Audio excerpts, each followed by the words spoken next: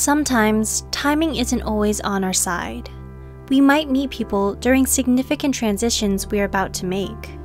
Whether it means traveling overseas or having to stay in one place longer than we expected, life doesn't stop for anyone. All we can really do is take care of ourselves and get ready for the journey we are about to begin. Here are 5 signs you might not be ready for a long-distance relationship. 1. You rely on physical intimacy alone to feel close to your partner. Does the idea of being far away from your partner scare you?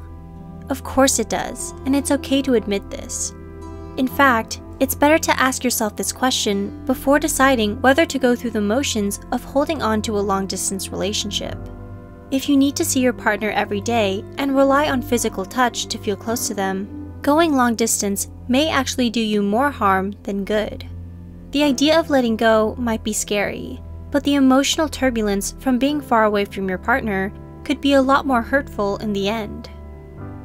2. You're already facing communication problems with your lover. Communication is an important aspect that often makes or breaks relationships, but in long-distance relationships, it's relied on even more when 2 people can't communicate in person.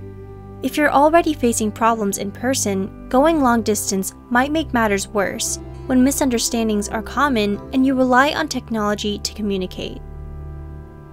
3. You haven't had the difficult conversations yet.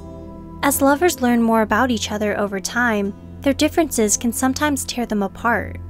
Even if you're not ready to have some of the more serious conversations, like marriage and children, you should be clear with each other what you are looking for in a relationship before you take it long distance. 4. You get jealous easily. It's normal to have insecurities. Everyone does. But if you get jealous easily or often get paranoid that your partner will cheat on you with someone else, those issues have to be sorted out before the 2 of you go long distance. It's unrealistic to believe that your partner will not speak to or hang out with other people while you are apart, and you will need to trust that they are staying loyal.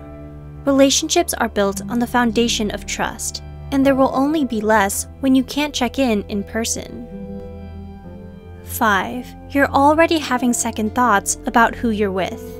Have you ever dated someone only to find out later that the 2 of you just aren't as compatible as you thought? Breakups are hard, but it's even harder to stay with someone you know isn't right for you. If you're already hesitating and having a hard time imagining a future together, perhaps it's time to sit down with your partner and let them know what's on your mind. It's okay to be scared, but don't let it hold you back from making an important decision. You are your first priority, and you must surround yourself with whatever feels right for you.